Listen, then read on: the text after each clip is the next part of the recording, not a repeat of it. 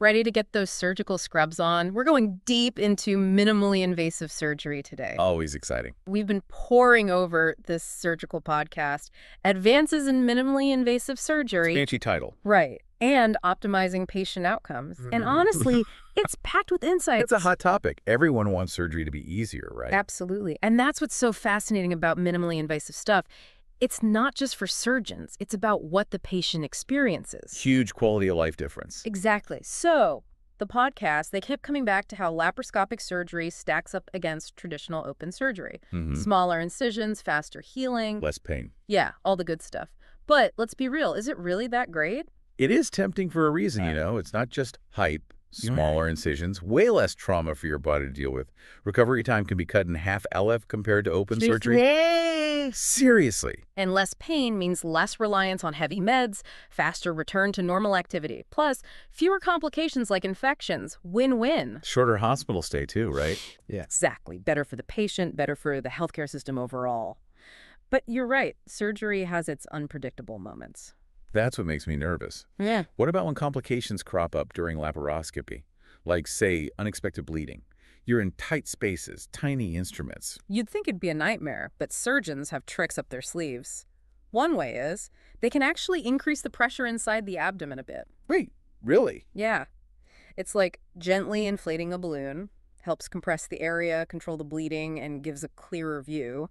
They also use electric cautery. Like to cauterize blood vessels. Exactly. Or they've got specialized tools for even more precision clips. Or this thing called a harmonic scalpel. It uses ultrasonic vibrations. Ultrasonic? Sounds fancy, right? Yeah. And to cut so A&D seals the tissue at the same time. Wow. I can see why that'd be a game changer for this kind of surgery. But the podcast also made it clear laparoscopy isn't C for everyone. One size fits all, never in medicine. Right. So who's a good candidate and who might need a different approach? Well, if someone's got severe blood clotting problems, an unstable heart rate, those are red flags. And a history of major abdominal surgery, especially if there are. Adhesions. You got it. Adhesions make everything tricky. You're like internal scar tissue, right? Exactly.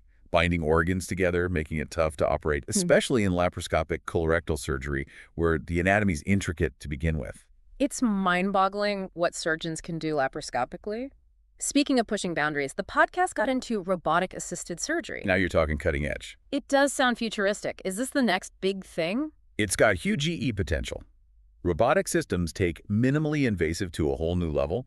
Imagine operating with tiny robotic hands, more precise than humanly possible. Like something out of a movie. What are the big wins?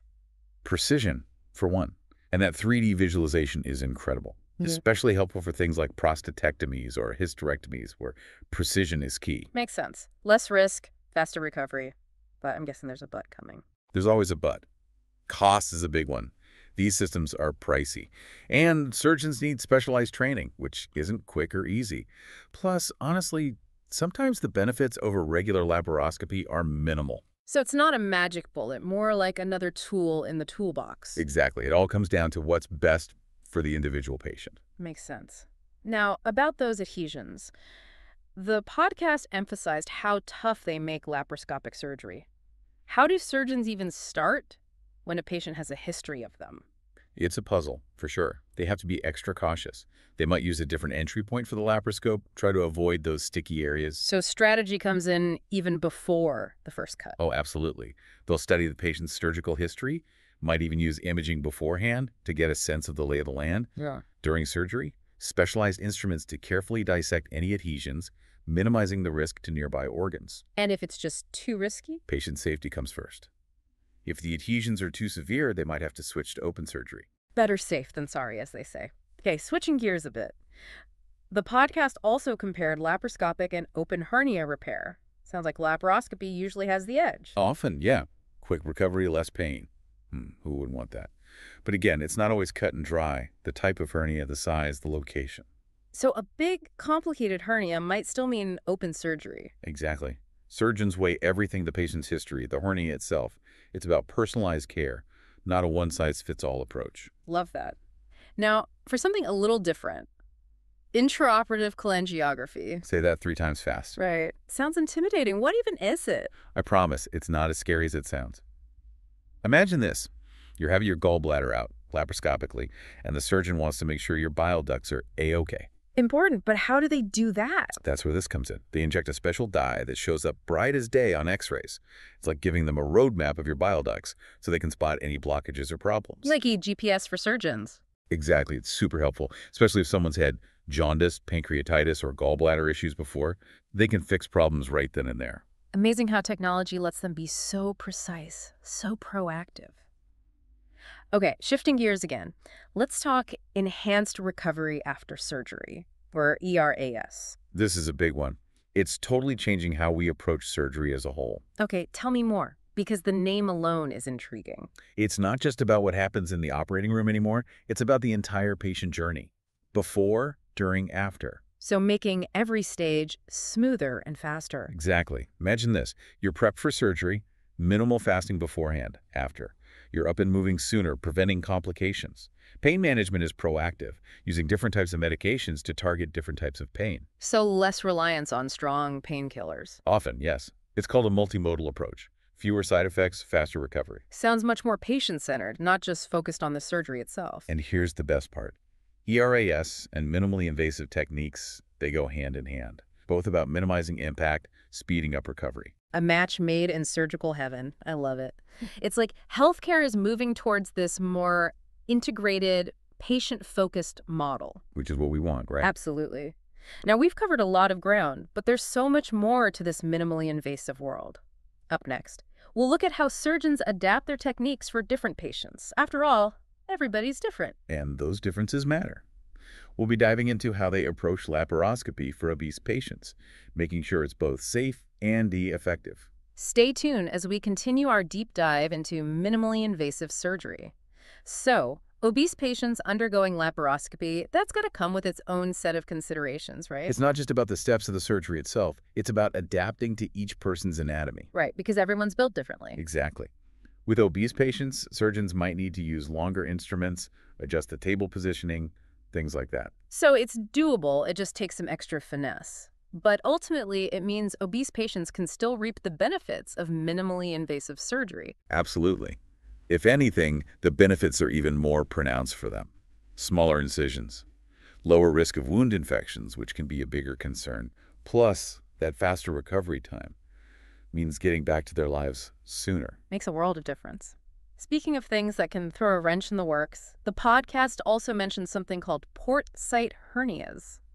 Not the most common complication, but definitely something to be aware of. I'll admit I hadn't heard of it before.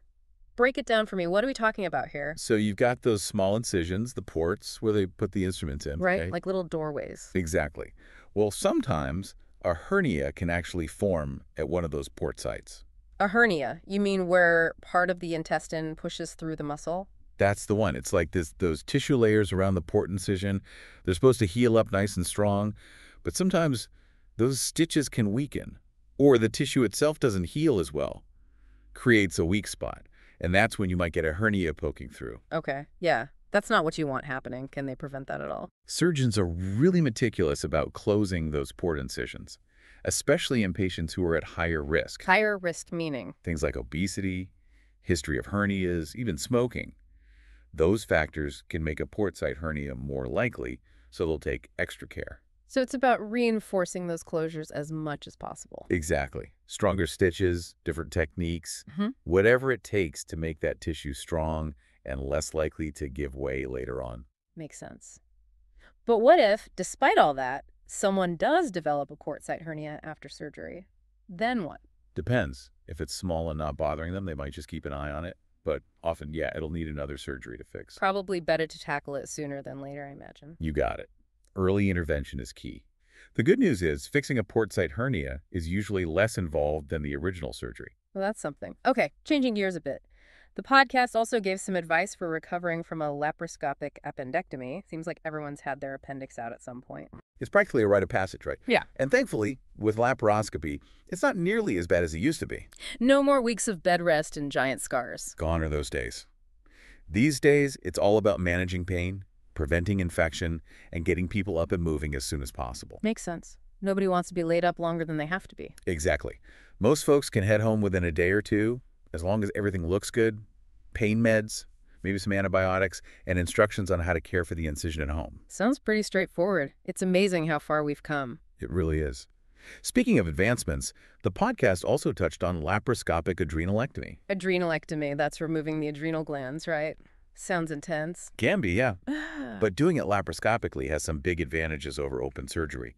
Less blood loss, shorter hospital stay, faster recovery. Same story. So when would they opt for the laparoscopic approach with something like that? Usually it's the go-to for smaller adrenal tumors, less than 6 centimeters typically, or if they're dealing with what they call functional tumors. Functional. What's that mean? It means the tumor's producing hormones. Hmm. And hormones, well, they're powerful stuff. You don't want a tumor messing with your hormone balance. Definitely not. So laparoscopy helps them remove those tumors with less risk, more precision. Exactly. But it's not without its challenges. Those adrenal glands are nestled right up against some major blood vessels, so the surgeon has to be incredibly careful. And with those hormone-producing tumors, blood pressure can be a roller coaster during surgery. Needs close monitoring. Wow, talk about high stakes. But I'm guessing skilled surgeons, combined with advanced technology, can handle those challenges. Absolutely. It's a testament to how far minimally invasive techniques have come. Speaking of complications, let's touch on something that can affect the gut after abdominal surgery, postoperative ileus. Postoperative ileus, the podcast mentioned it, sounds not pleasant. It's not the most fun side effect, I'll grant you that. Yeah. Basically, it's a temporary paralysis of the intestines. Paralysis, as in they just stop working. Essentially, yeah. It's like your intestines are a conveyor belt, moving food through. After surgery, sometimes that conveyor belt needs a little nudge to get going again. So they take a little break. What causes that? So, like everything else after surgery, they just need a little time to bounce back. But something's got to trigger that slowdown, right? It's a bit of a mystery, honestly, but there are a few likely culprits. The surgery itself can disrupt how the nerves and muscles in the intestines normally work. Anesthesia drugs can play a role too. Makes sense. Anesthesia messes with a lot of things temporarily. It does. And even some pain medications can make the gut a bit sluggish. So it's like this perfect storm of factors making your intestines want to take a vacation. Pretty much. But obviously we can't just leave them on vacation forever. The good news is getting things moving again is often about strategic rest. Rest. So we fight inactivity with more inactivity. It sounds counterintuitive, but Oh. yeah, we basically give the digestive system a total break for a little bit. So easy on the post-op snacks then. Exactly. For a short time, no eating or drinking. They'll get fluids and electrolytes through an IV to stay hydrated. Sometimes they'll use a nasogastric tube. Down the nose into the stomach. That's the one. It helps decompress the stomach, get rid of excess air and fluids, gives the intestines a chance to reset. Not the most appealing image, but hey, whatever works. Right, and it's usually temporary. Plus, it's not just about what they can't do. There are things they encourage to get those bowels moving again. Like what? Give me the magic solution. It's not magic, just good old-fashioned movement. Getting them up and walking around as soon as it's safe after surgery makes a big difference. So that whole walk it off thing actually applies to our insides. You bet. Movement helps stimulate intestinal activity. And of course, managing pain is key. They use pain meds that don't further slow down the gut. Can't have those working against us. Working with the body, not against it. I like that. Okay, one last thing from the podcast, perforated peptic ulcers. Now, this sounded serious. They talked about using laparoscopy in these emergency situations, which seems counterintuitive. When it's that urgent, why not just go in with open surgery?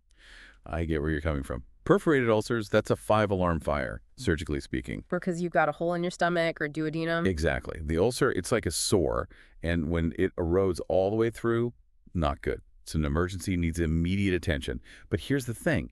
Laparoscopy lets them get in there quickly, see the damage, and repair the perforation, all with minimal disruption. So even in that kind of crisis, minimally invasive wins out. Often, yes. Yeah. Less trauma means a better chance of bouncing back quickly. Yeah. During the laparoscopy, they find the perforation, often in the duodenum, and they use a special patch. Sometimes it's even a bit of tissue from elsewhere in the abdomen to close the hole. Like patching a tire, but on your insides. That's a good way to put it. And of course, the surgery is just part of it. They'll need antibiotics to fight infection, meds to reduce stomach acid. It's about addressing the whole problem. Getting to the root of it. Exactly. And that's what I appreciate about this whole deep dive into minimally invasive surgery. It's not just about fancy tools and techniques. It's about this holistic view of patient care. From prep to recovery, considering everything that affects their well-being. Seeing the whole picture, not just the incision site. Well said.